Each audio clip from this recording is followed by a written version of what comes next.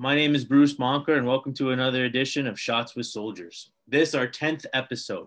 Before we begin and I introduce our guest, I just wanted to give you a little breakdown on what we're about. So we are valor in the presence of the enemy. And what we've done is we've started making a group of people, like-minded people, including General Rick Hillier, Captain David Mack, Gordon Henderson, Mick Zosky, and Kevin Reed. And we have put together this group so that our goal is to give somebody the Victoria Cross from the Afghanistan war, to have somebody elevated from the Star of Valor. Well, through this crazy 4 months, and we've attracted over 12,000 followers on our social media, and we've grown at an exponential rate.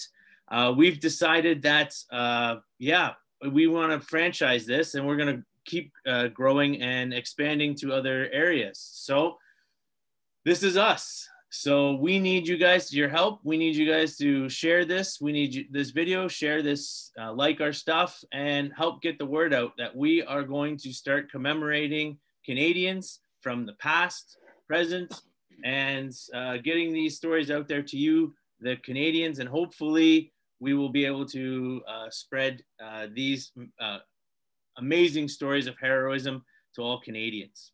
Now I'd like to introduce you to our great host, recently retired as host and managing editor of CTV's W5, while founding anchor of Global National for a decade, covering 9/11 live, and won a Gemini Award for a series of reports in 2007 from Afghanistan, while anchor of ABC News Good Morning America, covering the conflict in Iraq, diplomatic summits in Moscow, and throughout a career covered Canadian and United States politics. Worked with a small group of veterans to get Kijiji to adjust its job search algorithms to elevate veterans, and helped raise money and profile for Trouble Victor Group, Invictus Games, and True Patriot Love. Please help me give a welcome to Kevin Newman. Oh, thanks, Bruce. Appreciate it.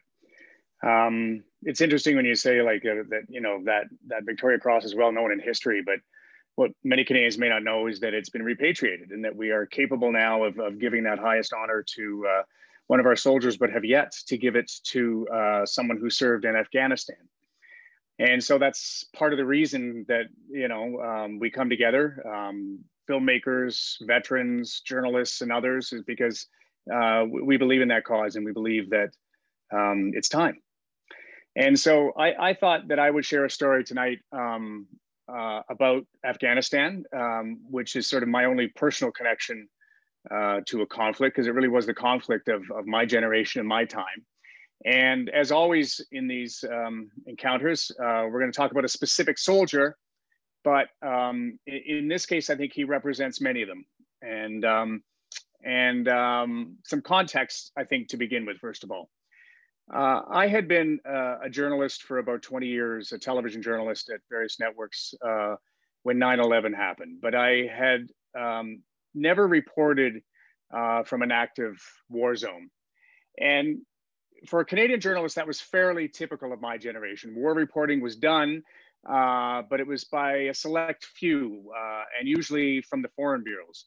Domestic reporters, which is what I was in Canada and the US, tended not to do that because that wasn't our skill set. And almost never when we were deployed with soldiers would we actually report alongside them in combat.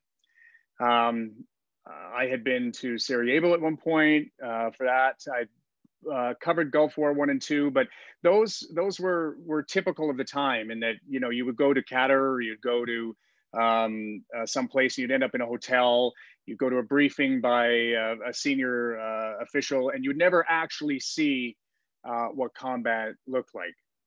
We were kind of sequestered from Canadian soldiers and from deployed soldiers, because I think the thinking at the time was that they wanted to limit our exposure to soldiers, and they wanted to control the message a little bit better. They wanted troops and soldiers to be contained in different silos so that the Canadian Armed Forces spoke as one. And so consequently, even covering conflicts, the military, to most Canadian journalists at the time, tended to be the public affairs officers and maybe a couple of very senior ranked generals that would do the briefings. And the relationship, I think it's fair to say, was often adversarial because, the belief was that operational security concerns kept information flow very, very tight. So some reporters would head out on their own, but they didn't get very far because usually there were military checkpoints and armed militias, and you couldn't really cover war. War, I think, for many viewers of television news was kind of antiseptic. And I remember that especially during the Gulf War. And then I think the relationship between the two became especially strained after the Somalia incident, the Somalia inquiry, when, a lot of regular troops blamed the Canadian media for the end of the airborne regiment and what happened there. So, then Afghanistan started. There was the initial mission in Kandahar up to Kabul. And it was pretty much the same thing at that time. We were kept in very contained situations. But then something really brave happened. As our mission was winding down in Kabul and we were redeploying to Kandahar, a couple of public affairs officers at DND proposed to General Hillier, who's a big part of this project, that instead of restricting reporters to CAF and the regular briefings in Afghanistan, that they would look back a little bit farther to the last active combat duty, and that was World War II, and in some ways the Korean conflict, when at that time, Canadian reporters expected to be and were embedded within the Canadian military, outside of the wire. So this proposal went to the general, and it actually fit his concept for what he was trying to accomplish at that time, I think, pretty well. He had argued, it's well known, that he wanted the Canadian military to go into southern Afghanistan because he felt that the CAF needed to be reminded that it was a fighting force. But more importantly, Canadians needed to be reminded that our military was a fighting force. And so inviting reporters to capture that and be part of that was endemic to the evolution that he wanted Canadians to feel in their perceptions of what our military was. And so this MBET program began. And I have to tell you, I would get calls from reporters from other countries, former American colleagues from Britain, asking how they could get embedded with the Canadian military because it was seen to be exceptional. And it was exceptional because of the level of trust that had been put into the hands of journalists, and the journalists had accepted, along with the responsibility that they had of not reporting things that might jeopardize operational readiness and security. And it came, I mean, this, I'll share one story. I was able to, in 2007, take our newscast at the time, Global National, and report it from the CAF and from Kandahar. And I met General Hillier at the Kabul airport, and he looked at me, he said, "You're not gonna be another one of those reporters that comes and just stays inside the wire and would never leaves CAF." And I said, "Well, General, if you can make this possible for me, I would love to go outside the wire. But I need security. I need a bunch of stuff to get around." And so I was designated as an actual Canadian military general for 2 weeks, so that when they called up the Dutch and the Americans for some lift, they could say, "Yes, we have General Newman here, and he's requiring to be moved from point A to point B." So I don't know if I've ever shared that in public before, but I guess I have now. So thank you, General Hillier, because it really did provide much better reporting. But I had sort of a luxurious view of the embed program. Most of the Canadian reporters were actually embedded much closer to the ground. And it was through that program and through traveling with many members of the Canadian Armed Forces that I first got a glimpse of a fellow by the name of Captain Mathew Dawe. Now, to be clear, I never met Matt. But people in my team met Matt, and as you'll hear in this story, he ended up becoming a pretty big part of my life. Matt was guiding our global national team of the reporter was Jazz Joe Hall, and the photojournalist was Jeff Stevens. And they were embedded with Matt and his patrol for about 2 weeks in the Pantry district. And I would watch the footage come in the newsroom in Vancouver. And Matt sort of stood out because of how I saw him greeting my people with the greatest of respect and with an uncommon courtesy and general enthusiasm. Captain Matt Dawe, just from the footage, was obviously such a good guy, but he came from quite an accomplished military family. His father was a retired Lieutenant Colonel, Peter Dawe, and Peter's all four sons were actually Army officers. Matt was the youngest of the four. They're all studs. And Matt's brother, Pete, you'll probably recognize Pete Dawe, of course, now the Major General leading CANSOFCOM. Now, Matt's dad didn't expect Matt to follow his older brothers into the military. While like them, he was good in sports and he had an interest. He had a bit of a wider scope. Captain Dawe loved music. He loved live theater. And it's maybe why he got along with our embed so well, because he was generally curious about the little movies that we make every day in our business. And I think he had an artist's understanding of why it was important that this be captured, that why it was important for us to be there alongside he and his men. He was commander of 8 Platoon C Company of the PPCLI, and he was on a PSYOPs mission when my guys were with him, trying to coax the intel out of the locals there. And his dad told me that those soft skills that Matt possessed were in some ways made him a better soldier than either of his 3 other brothers for the Afghanistan mission. Because for Matt and for success in that mission, it really was hearts and minds.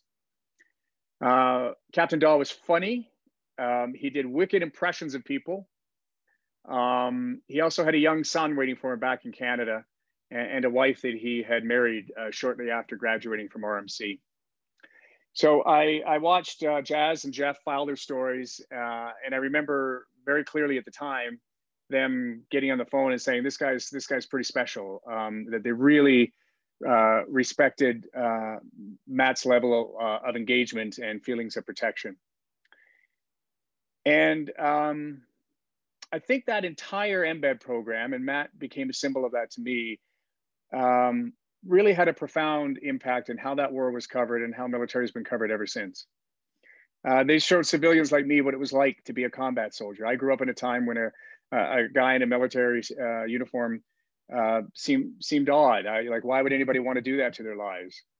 And I think that was true of many Canadians of my generation. And through the embed program and through being able to get close access and have real conversations with the soldiers in Afghanistan, I think I soon realized that, you know, we had more in our professions in common than separated us. I think it demystified journalists to some soldiers as well, not always happily. I've got other buddies who had, reporters tag along that they just thought is largely dead weight. And there were a couple of rotten apples who were sent home and should have been. But I think mostly we earned the grudging respect of some soldiers for how we endured and the care that we generally took in protecting their lives, while also at the same time trying to report fairly and accurately. And because there is this generation of reporters in Canada who shared the experience of Afghanistan, I honestly think that the chain of command after the war and during it was held to account in ways that it might not have been otherwise. Because we knew rank and file soldiers, not only the public affairs people and not only the senior officers, it has been reporters who served in Afghanistan who have held their feet to the fire on PTSD, on operational stress issues, on a lot of the procurement issues, so that soldiers get the material and sailors and airmen get the equipment they need. We challenged the generals and the claims that they made. And I think we also, because we have felt it, humanized and honored the sacrifice of those who did not return. And that includes Matt. About a month after our cruise deployment with him, 3 platoon members were killed by an IED. And 2 weeks after that, and he took that really hard. 2 weeks after that, he was on a mission to try to find the maker of that IED. And Matt's vehicle hit a 500-pound bomb that was buried in the road. Captain Dawe died instantly, along with 5 other Canadian soldiers and an Afghan interpreter. And he was only 27 years old at the time. He left behind his wife, Tara, a son, Lucas, who on July 4th will be as old as his father was when he signed up for the Canadian military. Lucas was 2 at the time.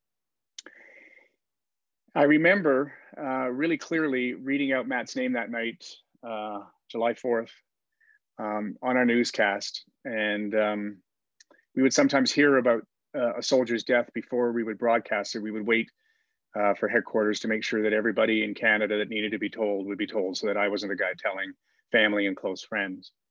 And I remember reading out Matt's name and running that footage of his incredible broad smile, his sense of humor, his wily athleticism, and his real gentleness and kindness shone through.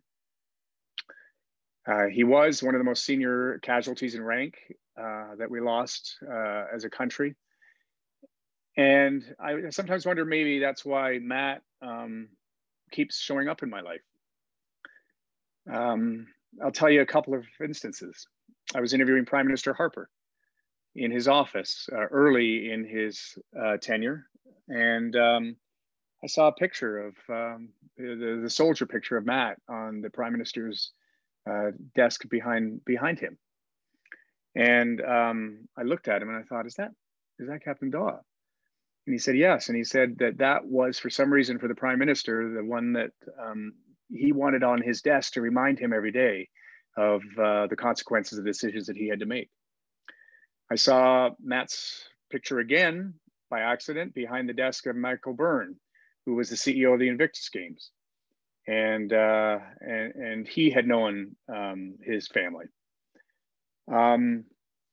I became friends inexplicably with someone here in Toronto who was a member of CANSOF, who was on an education break up at the Wilson Road facility, and he just struck up a friendship and just said, "Why don't you come?" And we had this great drunken night, jumping over a fire pit. I don't know what happened, but a year later, he told me as we were driving to my cottage, and we become pretty good friends. I was telling him about Matt, and I said, and then he just said, "Yeah, Matt was my best friend." And I'd known this guy for a year, but you know, those special forces guys, they're pretty good at keeping secrets. And then I did a documentary with Gordon Henderson, who's on this call, and for Global. And we used Matt's footage again to represent the soldiers that were on assignment there. So in an odd and strange way, Matt's short life story didn't end with his death. It seems to have grown in it, oddly. His mother was actually a Silver Cross mother as well a few years back. And I had a conversation. I was able to have one with his brother, Pete, a year ago, and share some of these memories. So as I said, I never met Matt, but I met a lot of men like him in Afghanistan. And I count, it was pivotal in my life because I think, as I sit here today, as I think about all my close friends, more than half of them are veterans of the Afghan campaign. So the experience was life-changing for me. And I know it's been life-changing for every other reporter that I assigned to cover it and were assigned by other people as well. And so I would like to toast Captain Matt Dawe and the other men who protected all of our reporters during the Afghan conflict, because I knew through getting to know them and getting to know someone like Matt Dawe, that's him with his son there 20 years ago, that my men and women were safe, that they were in good hands, and that they were with people that cared. To Captain Matt Dawe. To Matt Dawe. Matt Dawe.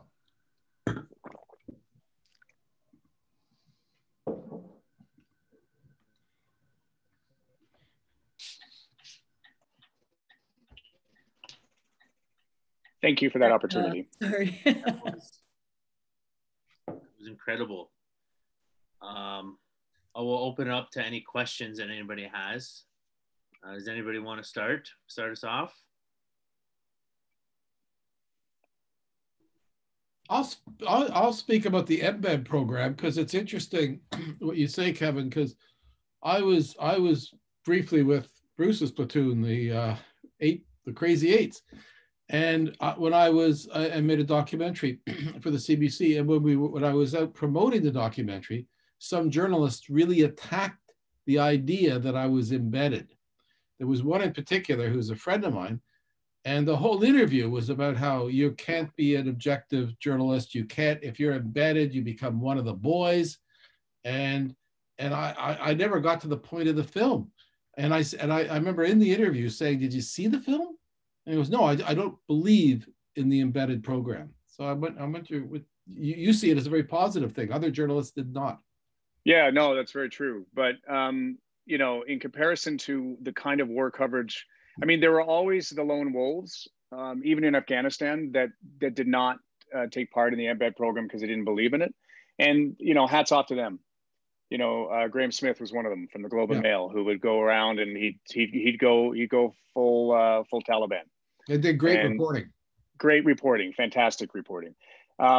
Less easy to do for television, as you know, and for film, because you can't be as invisible by growing a beard. But I thought it was an improvement on the relationship between the military and journalists that I had experienced for the previous 10 to 20 years. In my view, a vast improvement. And you know, if you think of some of the reporting, yeah, maybe you do you know, drink the Kool-Aid a little bit, but I think that's just all important context to know. And if you can, I think the embed program demystified the Canadian soldier and brought them down and brought them to a level of humanity that ended up fusing the country to its military in a way that it hadn't been for a very long time, which personally I supported.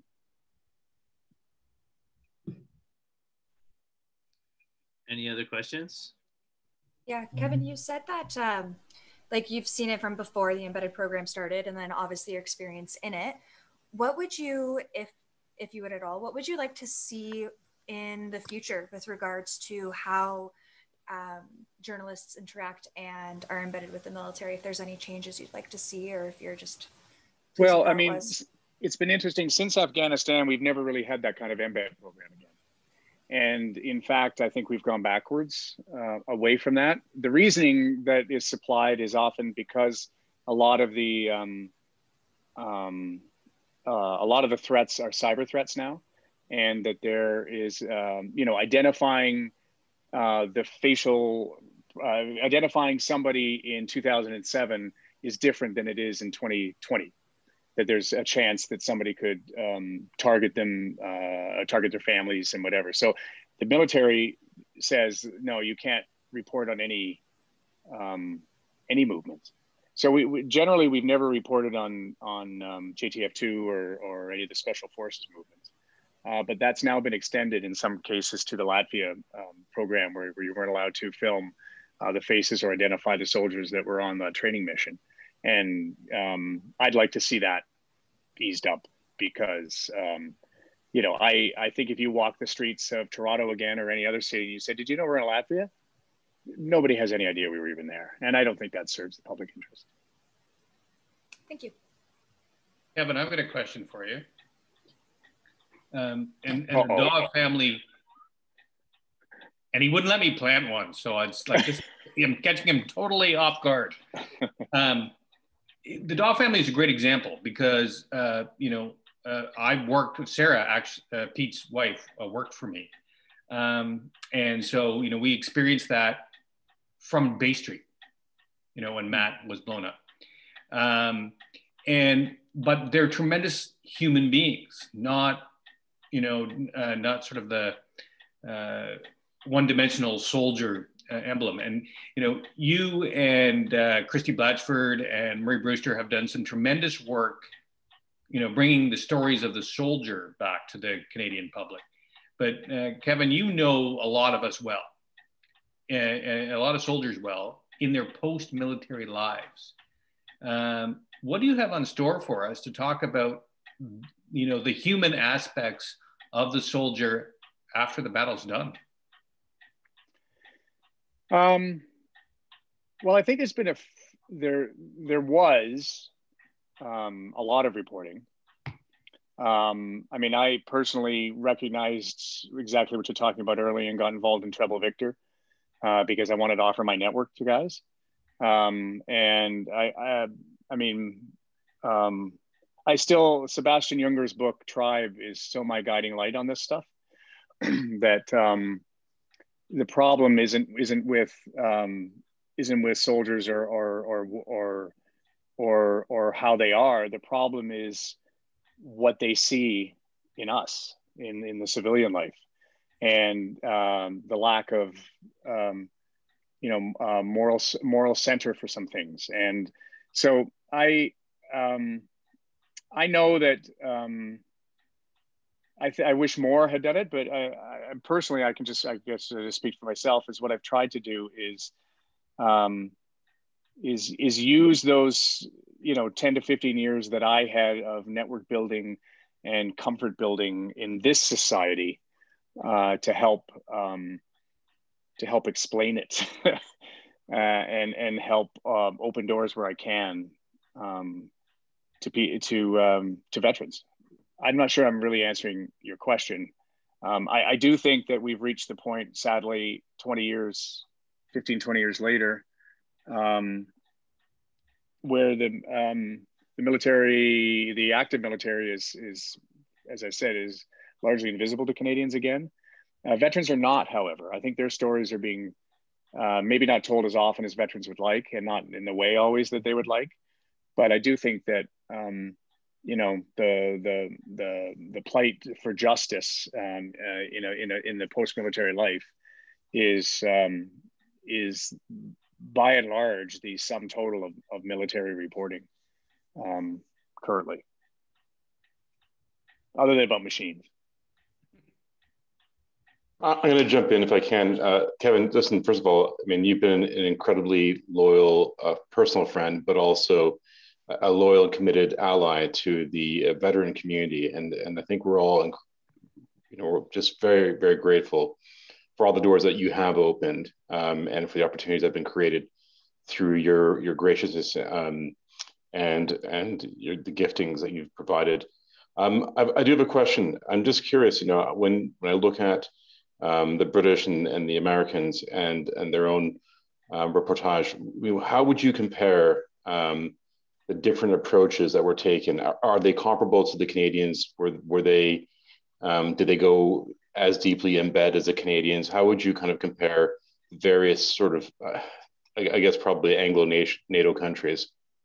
Well, certainly in Afghanistan, and that's the only one I can talk to because I didn't really cover the conflict in Iraq, which I know you were part of. By far, it was the most advanced and the most based on trust.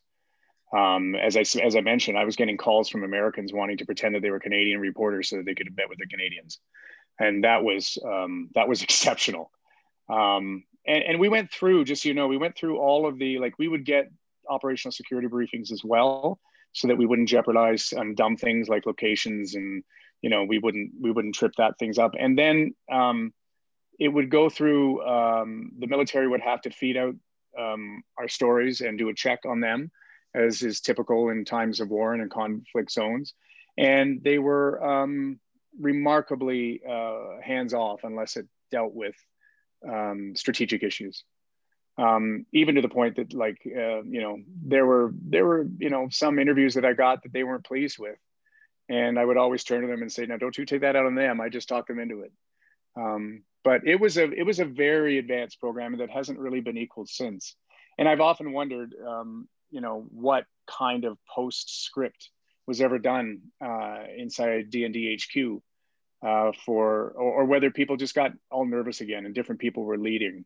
I think it was General Hillier and who made it happen. And you know, maybe since then, you know, people would always say to me, like, if we provide too much coverage, won't Canadians turn against the war? But I remember very clearly in the Afghan war, when the death count was rising, when those hearses were moving along the 401, Canadian resolve stiffened. And so what I always told soldiers was, you know what, you want people to know about the sacrifice, because that stiffens the spine back home. And if you dehumanize a soldier, or which is what happened in Gulf War I anyway, it's like, I remember trying to get in to interview pilots and they wouldn't let me. So I went in and interviewed the pilots' wives, because they were often better interviews. And but the hope was at that time to sort of, you know, if people died, they didn't want Canadians to know them.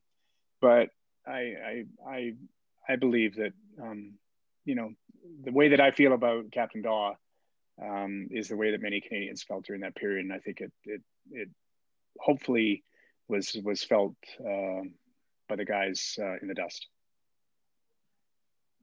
Yeah, I mean, I remember, you know, there was distrust and you know, placed, and we were told to watch, you know, loose lips sink ships and whatnot. But I know that the guys after Gordon was, I was gone after, but Gordon was embedded with, and things like that of that nature. And you always knew who some of your allies were. And I wanted to say, Kevin, you were always an ally to the veterans and the veteran community and the soldiers. So I want to again thank you for doing this. Take this opportunity to say this has been another episode of Shots with Soldiers. Please like and share, tell your friends, pass it on. And again, the general sends his regards. Thanks you for stepping into those big boots that he has for doing this. And ladies and gentlemen, the 10th episode of Shots with Soldiers.